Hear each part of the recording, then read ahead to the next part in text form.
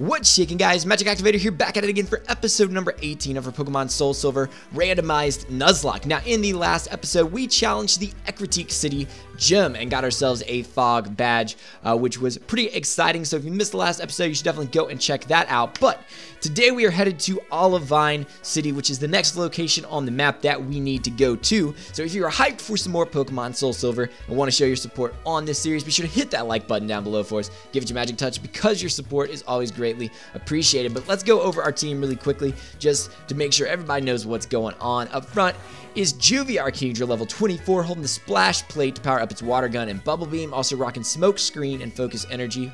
Next up is the starter you guys voted for, Bellarive, our Milotic, level 25, holding the Lucky Egg with Surf, which I actually taught it in between episodes because I figured, you know what, Surf's better than Water Gun, and we're going to need that coming up pretty soon. Decided not to give it to Kingdra just because Kingdra will also learn some pretty decent Water-type moves. Or it can learn some pretty decent Water-type moves in the future depending on what's going on. At least a little bit better than Milotic can get, I feel. So I decided to go ahead and rock out with just putting Surf on Milotic. Plus, it's a little bit difficult to get HMs off, and I didn't want to just throw Surf on everybody, even though Surf is a really good move. So we're just going to rock out with it on Bellarive for now. Might teach it to Kingdra later, we'll see. But anyway, Bellarive's also got Twister, Water Pulse, and Recover. I got on a little tangent there, I apologize about that. But next up is Pearl, our Dragonite, level 24, holding the Draco Plate to power up its Twister, also rocking Slam, Dragon Rage, and Thunder Wave. Then we've got Charlie, our Charmeleon, level 26, holding the Quick Claw, which has come through quite a few times for us, rocking out with Cut, Dragon Rage, Ember, and Smoke Screen. Then we've got Livewire, our Electabuzz, level 27, holding the Zap Plate with Quick Attack, Low Kick, Shockwave, which is boosted by that Zap Plate, and Extra Sensory. And last but not least, we've got Vadi, our Dusknoir, level 26, holding the Choice Band with Headbutt, Shadow Sneak, Pursuit, and Confuse Ray. And really, I wish I had a better item to put on Vadi besides the Choice Band, but for now we're just gonna rock with it and see what happens. I'm gonna go ahead and battle this guy, but we do get a couple of new encounters in this episode, which is pretty exciting. We've also got plenty of trainer battles that we're gonna have to get through as well, which, to be honest, I'm probably gonna speed up through for the most part, just because I don't, they're trainer battles. I'd really like to, continue progressing through, because we've been doing pretty good, I think, as in terms of progression. We had a little break there. The Goldenrod City area, I felt like was a little bit slow, maybe, us getting through there, because we spent an entire episode basically going around the city. But honestly, I want to keep the progress going while also not keeping episodes incredibly long. I don't know how you guys feel about episode length and stuff, and what length of episodes you guys prefer to have, but I know that if you're short on time and stuff, it's a lot easier to watch a shorter episode. So keeping them closer to 25 minutes is probably ideal for you guys, I would assume. But anyway, my philosophy has always been your guys' time is valuable, and I don't want to waste any more of it than I have to. So I guess we'll go ahead, because it looks like we're gonna kind of be forced to get an encounter here somewhere. I guess we can battle this guy before we jump in. But after we battle him, I might could have snuck up on him and got around him, but he's got a Smeargle, which is pretty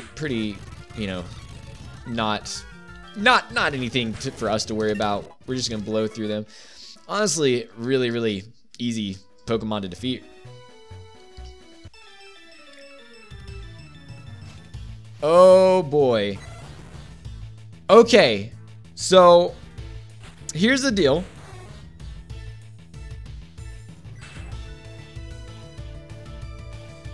We just had something happen that I meant for us to talk about, and I haven't done it yet.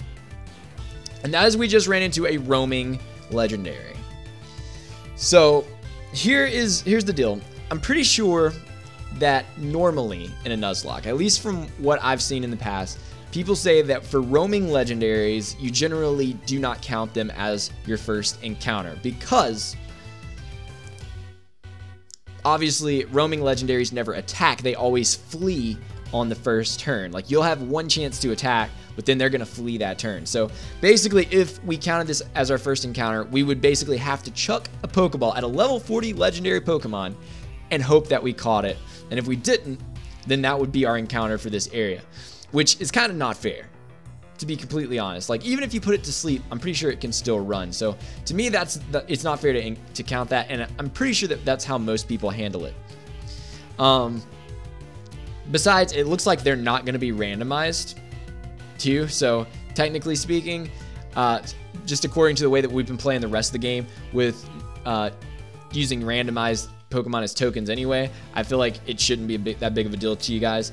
But it is good to know that they aren't going to be randomized, because if we run into them and we hear the music, we'll know that these are in fact the roaming legendaries. So we're not. So what we're gonna do is we're just gonna dip out of this. I can't escape. It doesn't matter. He's gonna flee this battle, and we're just going to re-encounter. So that's something that's gonna probably happen a few times.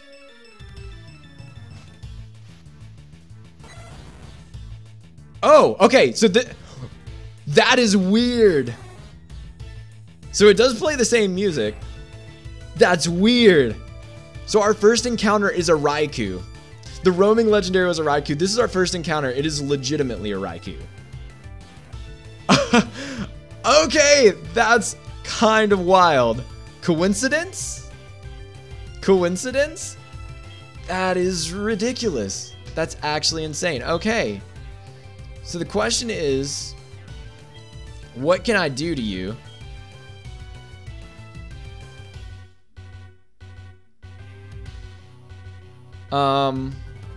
What level are you? Oh, I don't even have, oh man. I feel like I can probably go into Livewire and probably use Quick Attack. That's wild. For a second, I was like, wait, can you just keep running into the roaming legendaries?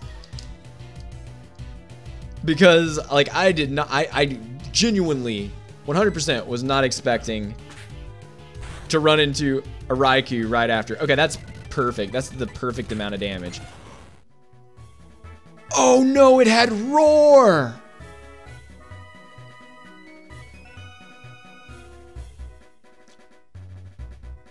Alright, well, there went that encounter. I forget, I wasn't thinking about Roar. Man, that's so upsetting. Raikou was a great encounter. I know my reaction to that was probably a little bit weird, because I genuinely was convinced for a second that we had just ran into the Raikou again, or the Entei or something like that. That was so strange, man. Just back to back, and this is a Jirachi, which honestly shouldn't be that big of an issue. It really shouldn't be that big of an issue. We'll just hit it with a few Shadow Sneaks. What? You got a potion? That's fair. I mean, I guess it is because I have potions, so it's one of those, that's one of those, like, and you have rest. Beautiful. It's one of those double standards where it's like, it's okay for me to heal, but it's annoying when, oh my goodness, this is going to be actually obnoxious. The thing just keeps wanting to use rest. And there's an Eevee, so let's go into, you know what, let's get Pearl in here. Pearl has been kind of sitting in the back, not doing a whole lot the past few episodes. Man, that's really, really, I didn't think about Roar. I had completely forgotten about, did you hit me with one sand attack and then I missed Dragon Rage like 3 times? That's ridiculous. That's actually ridiculous. I don't know what else to say about it besides it's ridiculous. No, I don't want your number. You threw sand in my eyes. That's insulting. What are the odds, man? What are the odds that... Bro, Raikou. That's kind of wild. That's kind of wild. Okay. The crazy part about this, too, is we ended up losing... Ironically enough, we ended up losing the encounter anyway because... I'm sad. I'm actually kind of sad about how that event unfolded. I mean, we could have had ourselves a Raikou. And I feel like we could have caught it. I feel like we could have caught it. I knew 100% we weren't catching the roaming Raikou, but... I wasn't entirely sure about. Don't play with me. Don't play with my heart. It's not okay. It's not okay. Like, it was cool the first time, but now it's just insulting because, oh gosh, that's a Registeel. That is a Registeel, which sounds like explosion. This is why Vadi is here. That is why Vadi is on the team. That's why I didn't add Fampy, which is what I really wanted to add to the team, but that is the exact reason that I didn't. Bro. I feel like you said you were sitting in bonds. Like, okay, yeah. Wasn't 100% sure. Sometimes, like, whenever I'm talking, I don't completely pay attention. And now you have Twister as well. Question is, I think I'd rather get rid of Water Gun, to be honest. I kind of want to keep Smokescreen and Focus Energy, because Focus Energy with Sniper is a really nice combination. And then on top of that, the fact that, okay, whoa, oh yeah, this is an event. We have to do this. And this is Boba. This is Boba. He is I believe the guy who's in charge of the Safari Zone, which was a thing that they added in the remakes. So we'll just go with a pretty generic voice here. Oh, what you are holding is what they call a Pokedex. Haven't seen one of those in ages. My name is Boba. I used to run a Safari Zone in Fuchsia City, but it was becoming out of date with new entertainment options coming out. I decided to go overseas to learn the newest technology and open a state-of-the-art Safari Zone in Cyanwood. It may be more than a coincidence that we are chatting. Why don't we register each other's numbers in our Pokegears? I can give you a call once the Safari Zone is open, but before I call anyone else, do you want to register? Sure. I mean, I don't know why he's interested in us, but I guess we'll go ahead and tell it. Get his number. He's kind of important, I guess. I'll let you know over the Pokegear once it's ready. I don't know why I'm having a difficult time reading. I'm trying a slightly different setup on recording here that I hope is going to make things a little bit cleaner for me and easier. But here I am doing a terrible job of reading, so I don't know if that's actually gonna work the way I had intended for it to. Got TM67 bide. Dope. That's a great TM. Yo, King, oh, Juvia's holding something? Hello? It seems too important to let go. Is it your splash plate? Is that what's happening?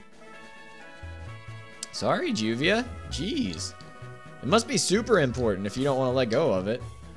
What the deal is. What the deal is. I'm going to talk to it again. See if it'll let me have it. Yeah. Whatever. So let's go in here. Oh, yeah, Miltank Farm, the Miltank Ranch. My Miltank ain't giving me milk no more. This here farm's got famous milk. Most everyone wants a drink. It'll give lots of milk if you feed it lots of berries, I reckon. I tell you what. Our milk even goes out to Kanto. So if our own Miltank won't give us any milk, we're in trouble. Oh, I could have just walked right through. I didn't even have to. You have to come in here. Wow. Okay. I'm gonna talk to these Miltank. I don't think that the Pokemon give you anything in this gen, but I'm gonna talk to these Miltank. Just because. Yo, why do I feel like Miltank milk has to be the most delicious milk ever? Its cry is weak. Give an Oranberry to Miltank? Yes. I'll do it. Its cry is weak. I'm gonna give you another Oranberry.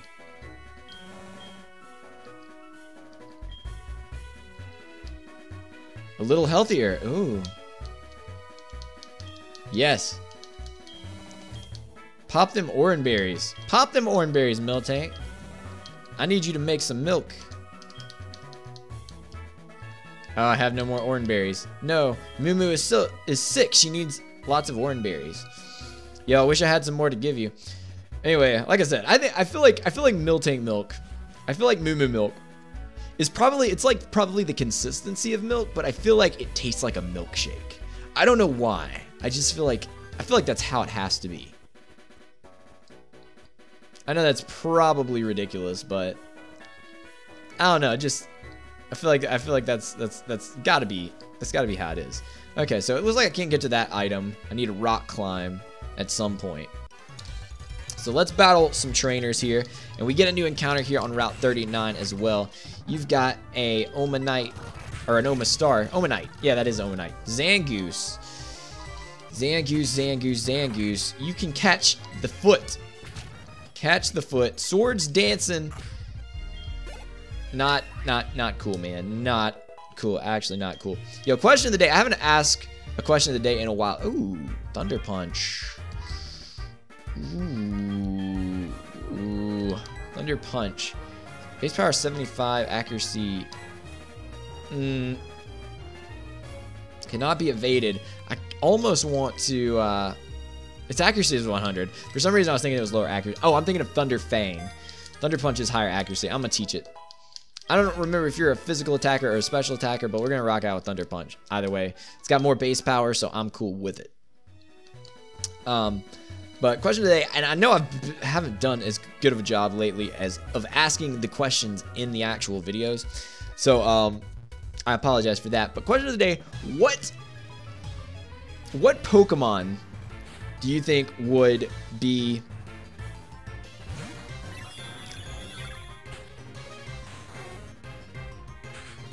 I was trying to think how I was phrasing the question, and then I see an Arceus on the field.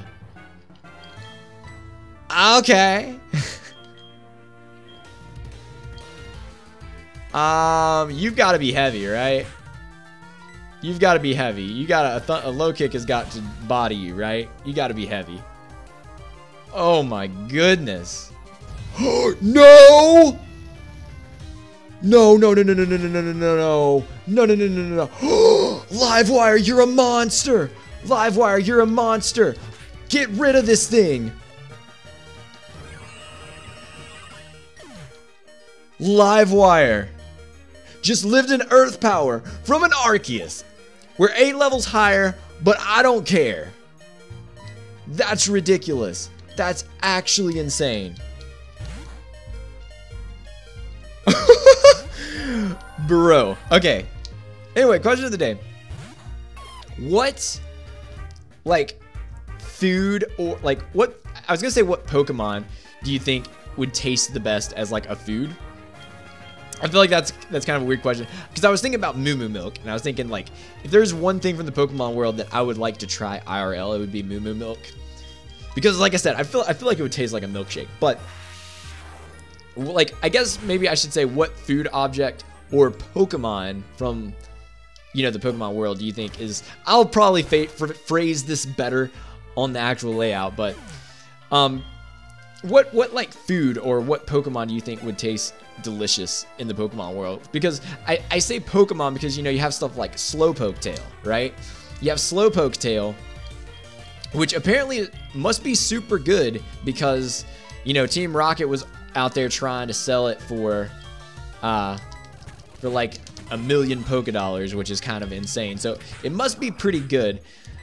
You know what I'm saying? You know what I'm saying? But also, you know, like I feel like there's a lot of water types, like water type Pokemon, like fish Pokemon and stuff like that, that would probably taste pretty good because seafood is the jam. Lyra, I don't want to talk to you. I don't want to talk to you. I really don't.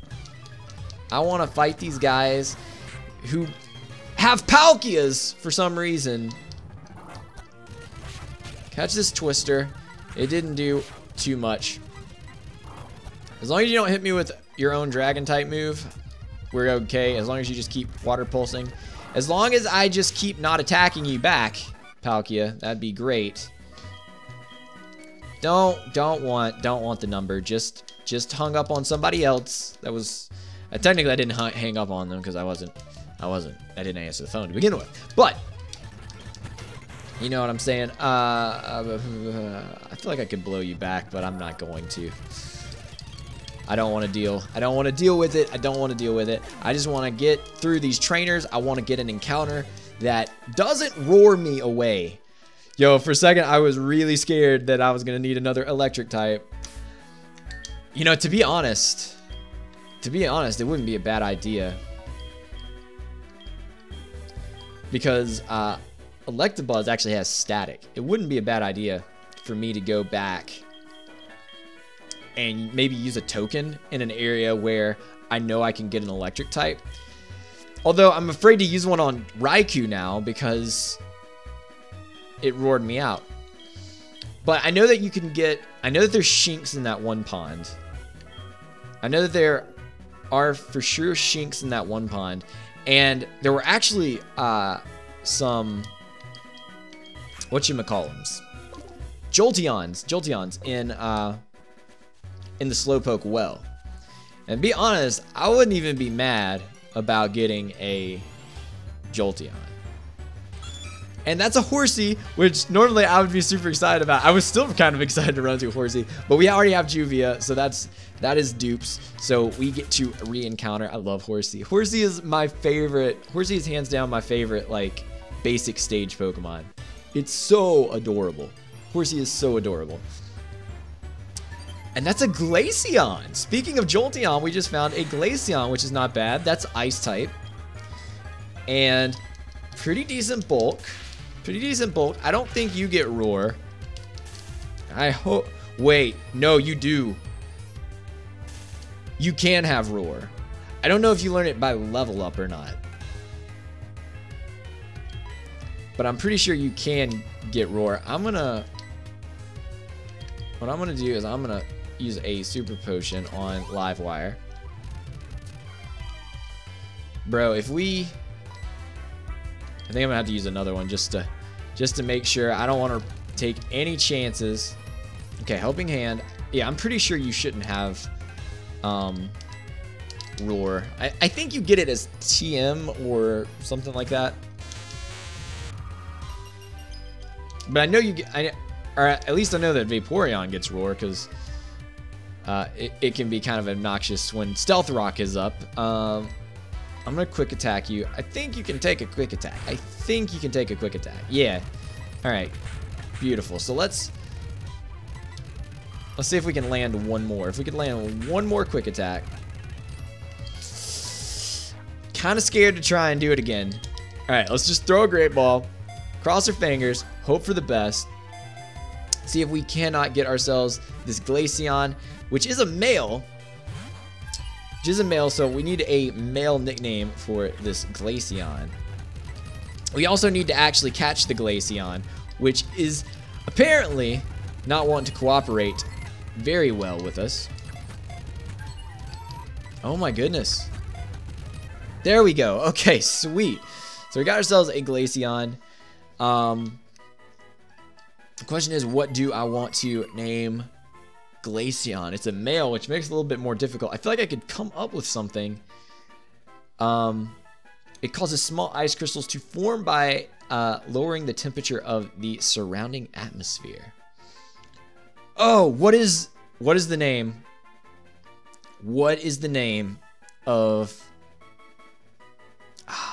I gotta look it up. I can't. It's on the tip of my tongue.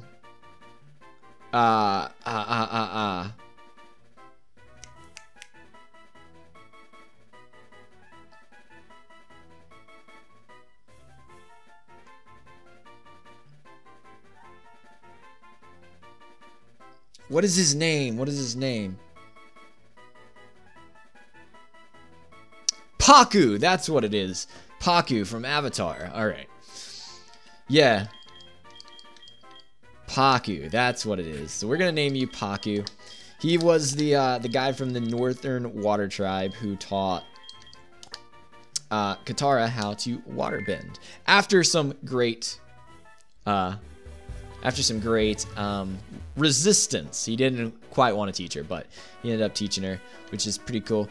Also, it turns out he was the former love interest of Katara's. I'm spoiling it if you haven't seen that show. I need to stop. Okay. Wow. Okay. Anyway, technically he's a waterbender, but he's from the Northern Water Tribe. It's icy there. He also can, do stuff with ice. So, you know what? Now, I'm kind of nervous I don't think I battle you here. I don't think I battle you here. Don't make me be wrong right now. Don't let me be wrong right now. Okay, don't let me be wrong right now. You again? There's no need to be alert. I don't bother with wimps like you. Speaking of weaklings, the city's gym leader isn't here, and it's supposedly taking care of sick Pokemon at the lighthouse. Huh, boo-hoo. Just let sick Pokemon go. A Pokemon that can't battle is worthless to me. Why don't you go train at the lighthouse? Who knows? It may make you a bit of a better trainer. Man, he is one cocky son of a gun. Like, we've defeated him in every battle. We've defeated him in every battle, and yet here he is still just flaunting and flexing, which is crazy. So I feel like now that we made it to Olivine, I kind of want to wrap things up with this episode, I think. And I think the best thing to do, I want to talk to this guy because I feel like, okay, he doesn't give you, I'm trying to think where the next fishing rod is. I think the next fishing rod is the one they give you at the Lake of Rage, and then I think they give you the super rod. I think you get good rod at the Lake of Rage, and then I think you get the super rod in the post-game in Kanto, I think. But anyway, we technically could go ahead and get some encounters here as well. There's, I think, about 3 encounters we could actually get. 2 or 3. But I think for now we're going to go ahead and wrap this episode up. In the next episode, we'll grab some encounters, and we'll also probably be heading into the lighthouse and doing our mission there. So I hope you enjoyed this episode. As always, if you did, be sure to hit that like button down below for us, give it your magic touch. But for now, I'm going to make like an Abra and get out of here. So have yourselves a good day, stay cool, and we will catch you next time. Man, I was fighting a burp in that outro.